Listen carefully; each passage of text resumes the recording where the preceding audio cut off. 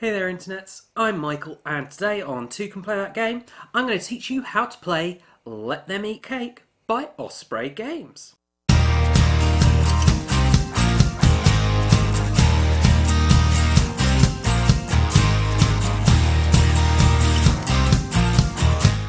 So to start the game everyone must shake hands. There we go, shaking hands. And then each player needs to pick what colour they're going to be. So I'm going to set up for a 3-player game. And we're going to have blue, white and red. They then need to take the 3 pawns for their colour. And then also a voting card for each other player. If you're doing a 3 or a 4-player game like we are here, they'll take 2 for each other player. So the blue player will take voting cards, 2 white and 2 red. They will keep those face down in front of them. Then each player gets given 3 medals, and it doesn't matter the design of the medals, just 3 medals of any design. And you'll take the starting cake cards, which are these cake cards with the striped back border there, and you'll shuffle these up. It doesn't really matter, it's just it for the sake of image, they're all worth 1 point. And you'll give 2 to each player. Again, they'll keep these face down. Then you need to pick your first head of committee. You can do this randomly or just whoever owns the game and give them the head of committee token. They'll be breaking ties in the first vote, but otherwise the first vote is going to be to decide who your new head of committee is, so it doesn't make a huge difference. Then in the middle of the table you want to place your guillotine, having assembled it, 3 spare medals, and the basic generals, which are again, these have the striped background, so that's how you know they don't go in your pantry deck. So this just needs to be in the middle of the table within reach of all players. You then want to get your pantry deck, which is made up of your general cards and cake cards that don't have that striped border. So you shuffle these all up and then just put them face down in the middle of the table. And so with your table all set up for a 3-player game, it should look something like this. You can then find the order of play on the player aids. So on the pink side, you can see it lists the order of voting. And that's what this game is all about, going through these different stages of votes. So the first vote you will do is for the head of committee. Now, whoever the head of committee is will get the head of committee token, and they'll break any ties when voting. The way voting will work is each player will pick one of the voting cards they have in secret and play it face down in the table. So let's say red votes for white, blue votes for white, and then white can't vote for white, but they're going to vote for red. Then you reveal your cards. So we can see white, white and red. The number of votes each player has is equal to the number of pawns that they still have. So in this case, everyone will start the game with 3 votes. So here, white had a total of 6 votes from the blue and red player, and the red player had 3 votes from the white player. Which means that the white player won the vote and is now head of committee, so the token passes to them. For this first vote, and literally just this first vote, even future head of committee votes this does not apply for, anyone who voted against the majority at this stage loses a medal. So obviously whoever wins the vote is going to end up losing a medal. And that just goes to the centre of the table. Whenever you lose a medal, it goes there. Whenever you gain one, it comes from there. Unless there are none available, in which point you can't gain any. Then let's go back to how it's going to work for every round. So now, having been elected head of committee, the head of committee gains a medal. So in this first round, that kind of nets out. Then they can also choose either another player, not themselves again though, to gain a medal from the middle, or to lose a medal. So we're going to have this red player lose a medal. Then with the vote over, each player will turn over their used cards. So you can't see what cards they have used, but they do not get them back to use until they have used all of the cards they have for voting. Next, we move on to Enemy of the Revolution. Now, the Enemy of the Revolution isn't necessarily going to be voted in. It all depends on the number of medals people have and the number of general cards people have. So if you have the most generals, you're immune from being the Enemy of the Revolution, no matter how many medals you have. And if you're tied, that still counts. Obviously, at the moment, no one has any generals, so no one is immune. Which means, because the red player has the fewest medals, they are automatically the Enemy of the Revolution. Which means we take one of their pawns and we place it on the guillotine. It is now at risk of having its head cut off. And it means that this player has fewer voting power because they now only have 2 pawns. So each time they play a card, it only counts as 2 votes, not 3. If, however, everyone had had the same number of medals, we would have a vote to determine who is the Enemy of the Revolution. And this would work exactly the same way as the previous vote, with everyone picking a card, and then the majority of votes would be the enemy. Now, only votes for people who were eligible would count, but you can still vote for another player. It just is the equivalent of abstaining from voting.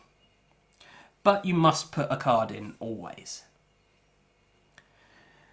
So we have our Enemy of the Revolution at the guillotine. Now what happens? Well, we need to decide who will be operating the guillotine to know what will happen. And once again, this does come down to a vote. So each player picks a card and then we reveal. Keeping in mind, because the red player only has 2 pawns, their votes count for less. So the white player had 2 votes, blue has 3 votes, and red has 3 votes. So what that means is that white is out of the running, and that we have a tie on the red and blue player being the guillotine operator. So how do we decide who gets this? Well, the head of committee breaks any ties. So he's going to go, well, I voted for blue, I'm going to choose blue. So blue is the guillotine operator. As the guillotine operator, they now have a choice. They can either execute the pawn that is there, or they can grant mercy.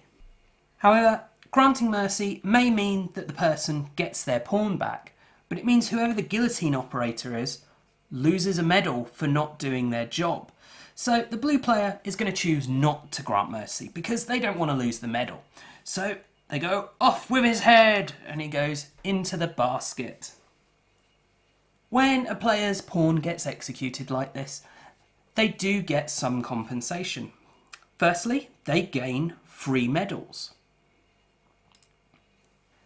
And they get to take one of these face-up generals here. So this now means they're much less likely to lose another pawn by being the Enemy of the Revolution. Firstly, because they've now got the most generals, so they're immune. But even if someone catches up on generals, they've got a lot more medals. With the guillotine operator's job done, we move on to the next vote, which is for the secretary. So again, voting works in exactly the same way. Everyone puts in a card face down. Once everyone's picked one, we reveal. And then we tally up the votes. So red had 3 votes from the blue here. But blue was voted for by 2 players, giving him 5 votes, because that's the number of pawns they have. So blue is the secretary. Now, what the secretary does is they will take the pantry cards and they will deal out a number equal to the number of players. So these pantry cards are made up of generals and also cake. They will then attribute these 1 to each player. So they'll go, well, I want the cake, and I'll give the other 2 players a general each. Because cake is your victory points. In fact, the first person to have 40 value worth of cake hidden down in front of them will win the game. Now, you can use cake and also use medals and generals in order to try and convince people to vote in your favour. You can do any sort of bribing you want during these votes. However, the one thing you cannot give away is you cannot give away your identity card, you cannot give away your pawns, and you cannot give away your voting cards. So those are off the table when it comes to bribery and corruption, but everything else goes. And the same goes here for where you're trying to decide who to give what. The red player could go, well, if you give me that 14 cake, I'll give you all my medals, or some such like that. So with the secretary's job done of giving out the different cards, we then have another election. And this is the final election in the round, and it is for the food inspector. So once again, everyone puts in a card. And we've only got the one card, so we know what the results are. And we have a draw on the red and white. So breaking the ties, we have white. And so, surprisingly, white is going to choose themselves to be the food inspector. And what the food inspector does is they look at the cards and they go, well, do I want those people to get their cake? Is that cake safe to eat? So if they declare it unsafe, then all the cake cards that have been given out get taken away and put to the bottom of the deck. And the food inspector loses a medal for doing so, which would just go to the centre of the table. The alternative, of course, is they can say, yes, the cake is safe to eat, you may keep your cake. At which point, the player who received that cake can add it to their cake pile. Alternatively, they can scream, let them eat cake! At which point, they take that card and put it to the bottom of the cake deck. Now, obviously, you probably wouldn't do it with such a high value card as a 14, but say rather than a general, this player here got given a 2. So they might choose to then say, let them eat cake. This guy will keep his, but this guy says, let them eat cake. Now, the reason you would do that is that when you do this, A, you're getting rid of that low value, but in exchange, you are getting to take a medal off someone. So this red player was a bit bitter about losing their pawn from the guillotine operator. So they want to steal a medal off of this white player, because that's what saying let them eat cake like that allows you to do. Now, if there are multiple people who want to say let them eat cake, it's just whoever says it first who gets to go first. And that would then be the end of the round.